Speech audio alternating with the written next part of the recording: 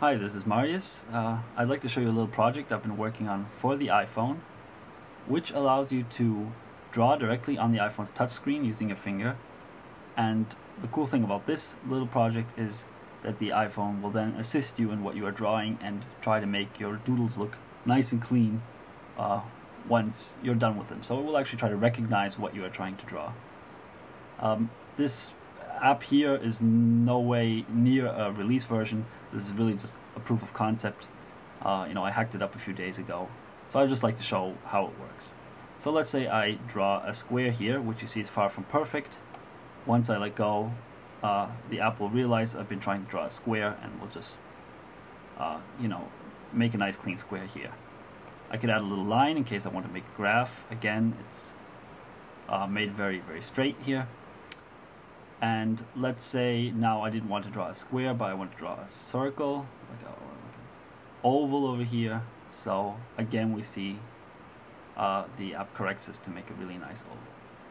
I could add a title to this by just touching the box in the center. And let's name this root. And we could name this child. And again, I'm running this on the simulator right now, so I'm not actually using my fingers. And this is also trained to recognize my doodles, so maybe for someone else you would have to customize this a bit. As you see, I'm just going to extend my graph here, maybe make some more boxes.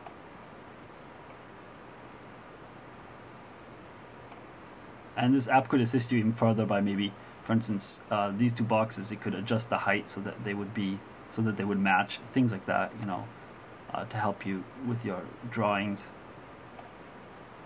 And in the end, let's just make a little bit more. Let's say you want to make something a little bit more complex. You could maybe make something like this, and there we go.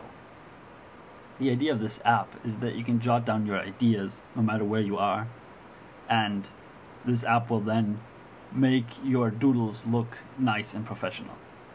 Of course, to make this more usable, you would want to implement things like zooming and scrolling around a larger canvas. But this is just a kind of like I said, a proof of concept. You see it works, and I'd really like to hear your ideas on this, and if you like it. So just leave some text comments, and yeah, let me know what you think. So, thanks for watching.